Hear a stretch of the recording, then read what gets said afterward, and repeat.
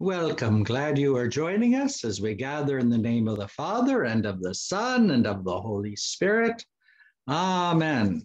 This is the third Sunday in Lent, and our opening hymn with Mikey is In the Hour of Trial. Take it away, Mike.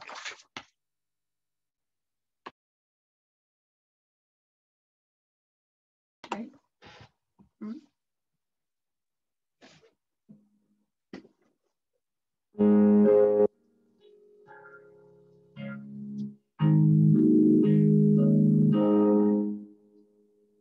In the hour of trial, Jesus bled for me. Lest my peace deny, I depart from thee. When thou seest me waver, with a look recall, or from fear or favor, suffer me to fall.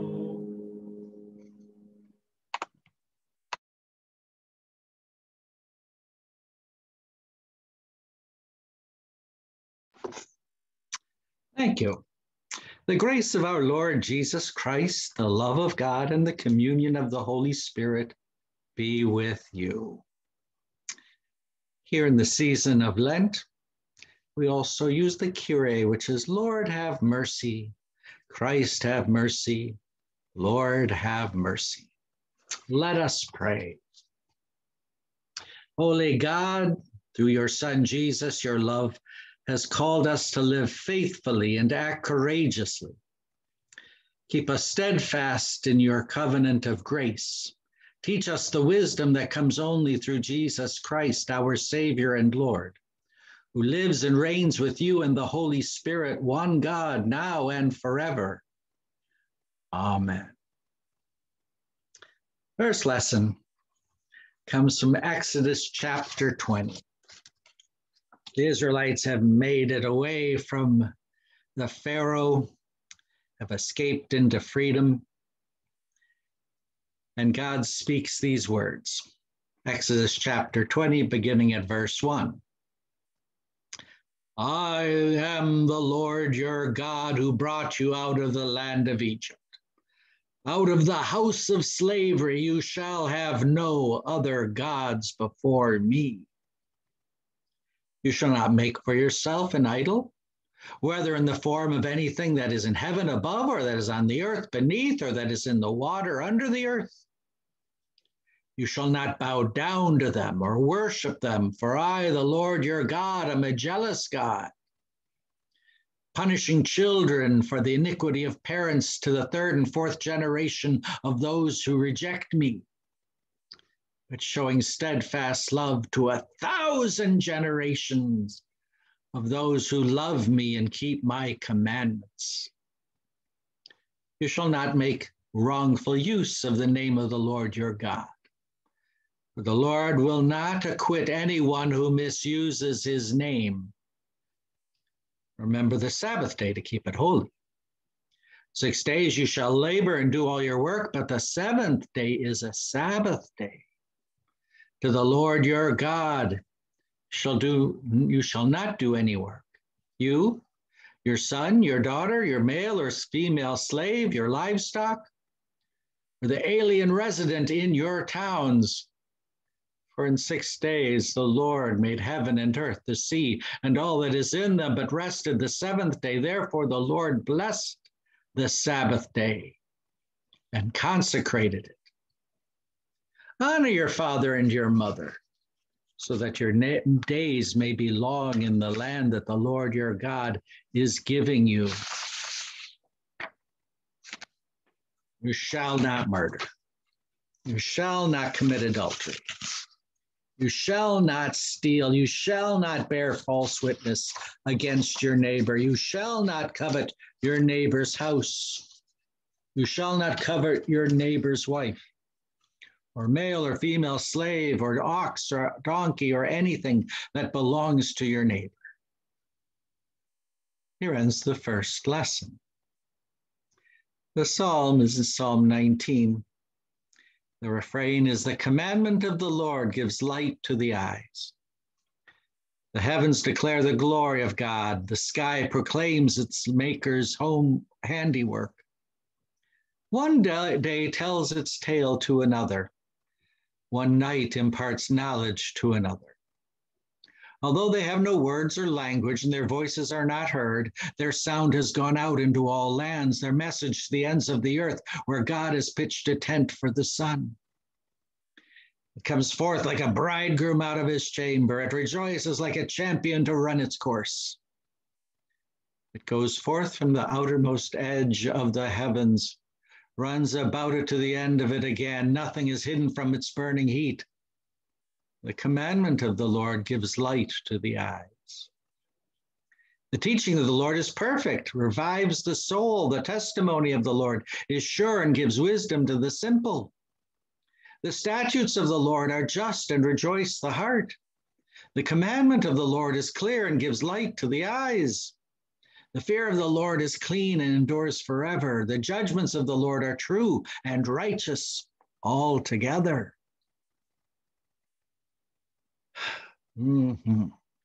More to be desired are they than gold, much more than fine gold, sweeter far than honey in the comb. The commandment of the Lord gives light to the eyes. By them also is your servant enlightened. In keeping them, there is great reward. Who can detect one's own offenses? Cleanse me from my secret faults. Above all, keep your servant from presumptuous sins.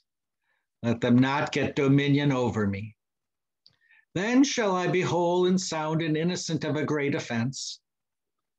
Let the words of my mouth and the meditation of my heart be acceptable in your sight, O Lord, my strength and my Redeemer. The commandment of the Lord gives light to the eyes. Our epistle lesson comes from St. Paul's first letter to the people in Corinth. This is near the introduction. The message about the cross is foolishness to those who are perishing, but to us who are being saved, it is the power of God, for it is written, I will destroy the wisdom of the wise. The discernment of the discerning I will thwart. Where is the one who is wise? Where is the scribe? Where is the debater of this age? Hasn't God made foolish the wisdom of the world? For since in the wisdom of the world did not know God through wisdom, God decided through foolishness of our proclamation to save those who believe. For Jews demand signs, Greeks demand wisdom, but we proclaim Christ crucified, a stumbling block to Jews, foolishness to Gentiles, but to those who are called, both Jews and Greeks, Christ, the power of God and the wisdom of God. For God's foolishness is wiser than human wisdom. God's strength is stronger than human strength. Here ends the reading of the epistle lesson. Our Lenten verses: return to the Lord your God, for he is gracious and merciful, slow to anger, and abounding in steadfast love. Well, the gospel for this, the third Sunday in Lent, comes from the second chapter of St. John, beginning at the 13th verse. Glory to you, O Lord. The Passover of the Jews was near. Jesus went up to Jerusalem. In the temple, he found people selling cattle, sheep, doves, money changers sitting at their tables. Making a whip of cords, he drove all of them out of the temple. The sheep, the cattle. He also poured out the coins of the money changers and overturned their temple tables. He told those who were selling the doves, take these things out of here. Stop making my Father's house a marketplace. His disciples remembered what was written. Zeal for your house will consume me. The Jews then said to him, what sign can you show us for doing this? Jesus answered, destroy this temple. In 3 days I will raise it up. The Jews then said, this temple has been under construction for 46 years. And you will raise it up in 3 days? But Jesus was speaking of the temple of his body. After he was raised from the dead, his disciples remembered that he had said this, and they had believed the scripture and the word that Jesus had spoken. Here ends the reading of the gospel. Praise to you, O Christ. Sort of one of 3 things come to mind in our lessons today for me. And since this is the season of Lent, I tend to think that Lenten, or any church season, and there's Advent, getting ready for Jesus. There's Epiphany, the wise person seeking to find Jesus, this babe of Bethlehem. Lent, a time of getting rid of the junk in our lives so that we're ready to receive the King of Kings and Lord of Lords and his crowning moment, which is crucifixion. That each season has a major story to tell. The story that we get, one is preparing for Jesus's death. But there's another one that we looked at the last 2 weeks that I find still going on this week. If 2 weeks ago, which was that baptism of Jesus, and Jesus being pushed into the wilderness, led into the wilderness by the Holy Spirit, is that sense that Lent is partially the discovering of yourself. Who you are, what tempts you, what drives you, what's the thing you think of as the most precious in your life? And of course, we simply say the most precious must be God. Must be God who comes down to love us, to die for us, to take away our sins. And last week was this most evident example of that when Peter, who has just confessed Jesus as the Messiah, hears that Jesus says he must be crucified and die. And the gospel last week was that Peter then began to rebuke Jesus, and Jesus' response was, "Get behind me, Satan." How does that fit in with the theme? Because Peter, who represents the church, if he can be misdirected, can't all of us? What's your reason for following Jesus? Because he'll give you what you want. And now he's saying, no, take up the cross, die. You see, again, this season is the exploration of who are you? What is the most important thing to your heart and life and mind? Is it God? Is it doing God's will? And this week it continues. It even continues by people who are in the temple doing temple work, helping make money for the temple, because having a big, successful temple, isn't that what religion is all about? And Jesus drives them out. That's that other thing. Again, why are you in the temple? When Jesus is simply saying the temple is a house of prayer. Are you looking for the temple to be a place to give you reward? For you to have power and money and be efficient, and people look at you and go, oh, he works in the temple, isn't he wonderful? The Lord, the Savior, drives them out with a whip made of cords. I mean, doesn't that cause us as Christians, as spiritual people, to simply say, what is my life about? What is my religion about? Am I here to keep the religion going? Or am I here to lead folks to Christ? But then, of course, is that major one which Jesus is talking about. Do you want signs? St. Paul said, Jews want signs. People want miracles, right? Isn't that what would get folks to come to church? Some big miracle, as opposed to, no, this is where I need to be. There is no other God before him. There is no way to make an idol or something that would force God to be here, to be my lucky charm. And that there's a consecrated day, a Sabbath, by which we let the world go to the side and we spend the day communing with God. Isn't that where your heart is? Or are these other things of the world pressing down on us so they become as important as the Sabbath day? And the temple is a representation of the Sabbath. And Jesus's body is the temple. Do you reside with Christ? Do you take his body and blood? Have you been coming to church? Well, there's the COVID thing.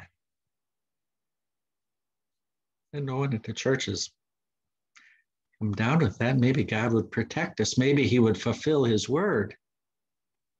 I'm not asking you to do dangerous things, but where is your heart? It's a challenging thing this Lenten season to say, what is important to me in this wilderness of life? Am I listening to the world? Does Jesus have to say to me, get behind me, Satan? Are we driving and making money? Or is Jesus going to throw us out of the temple because we're not joining ourselves to the true temple, his body and blood, his word made manifest in our lives? If you're bored by now with this sermon, there's lots of ideas to it. And I usually find that idea sermons don't go very far because they're hard to get a handle on. But I just have to say it this way. Who are you? And where is God leading you? Do you find your strength in Christ? So only after he rose from the dead, then did the disciples remember, he was talking about his body. Again, is Jesus the center of our lives? Is the foolishness of God greater than the wisdom of this world? It's amazing how we look at the wisdom of the world as saying that's the important thing.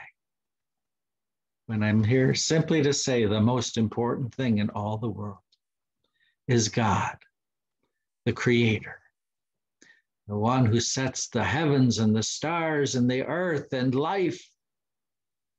And he sets laws so that we don't destroy ourselves or others. Remember the Sabbath day to keep it holy. The church is meant for your soul, which is eternal, which God showed he loved by dying to save it.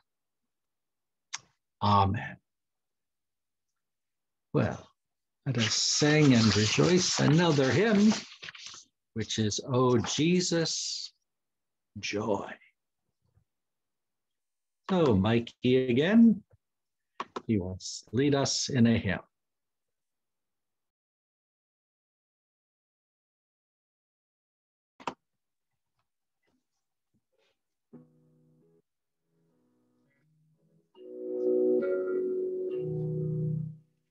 O Jesus, joy of loving hearts, the fount of life, the light of all, from every bliss that earth imparts, we turn unfailed to hear your call.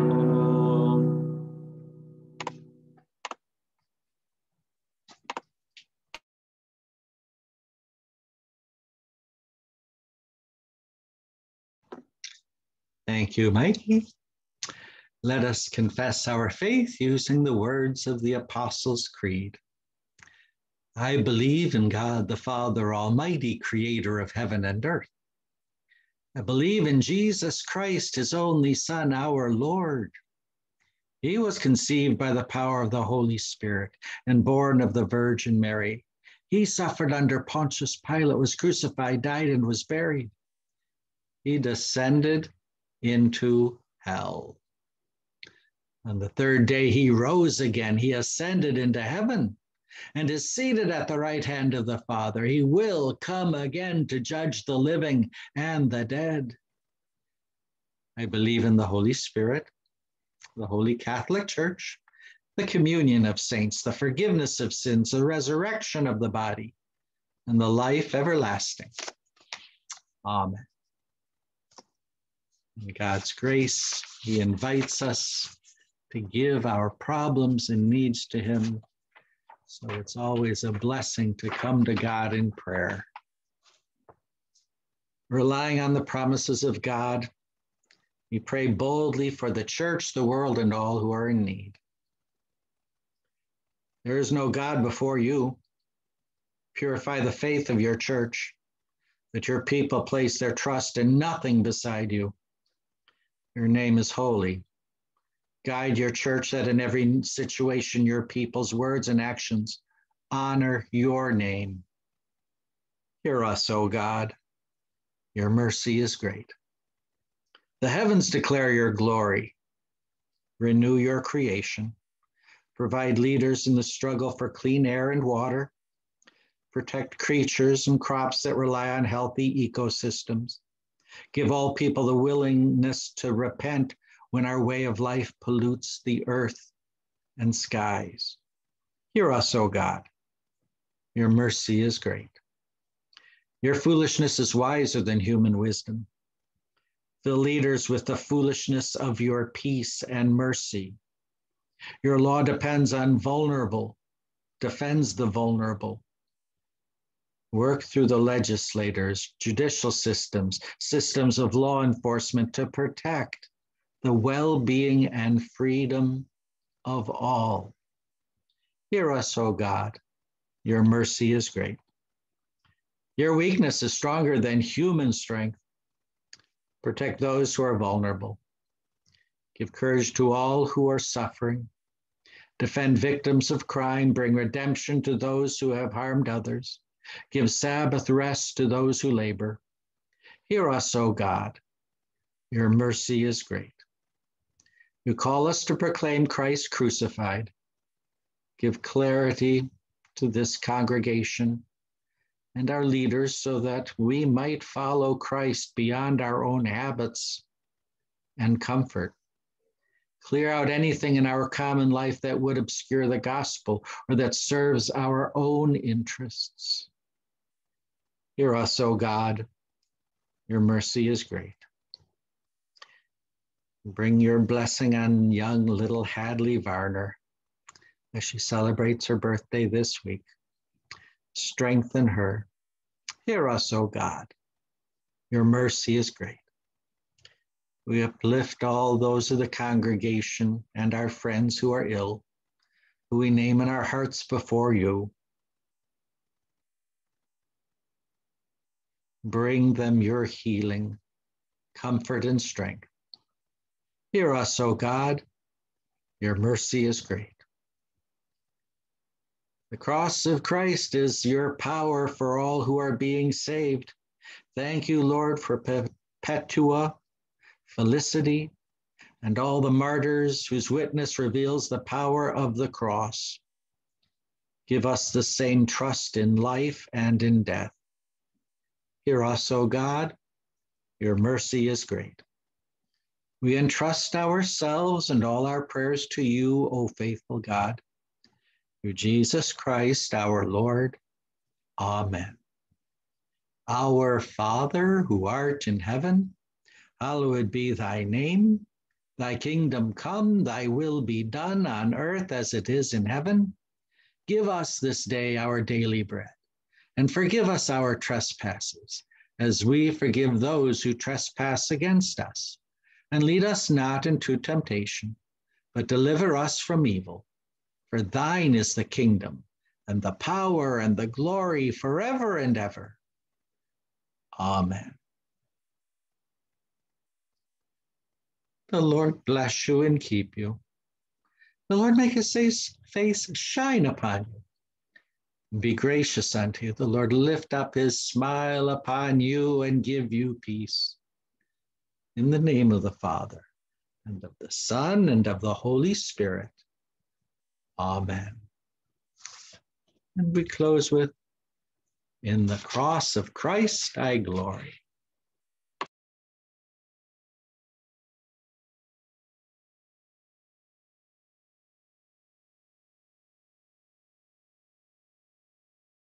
Go.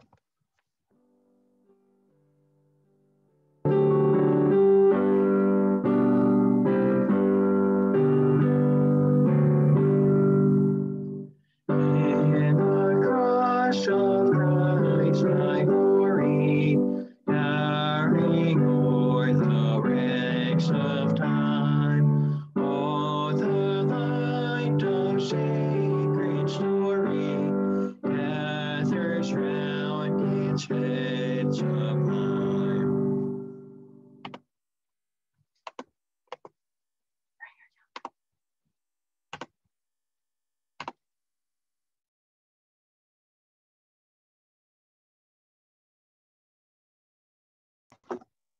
Thank you, Mike. Thank you, Heather. And thank all of you for listening in. Hope this has upbuilt you in Christ Jesus. Until next week, the Lord be with you. Goodbye for now.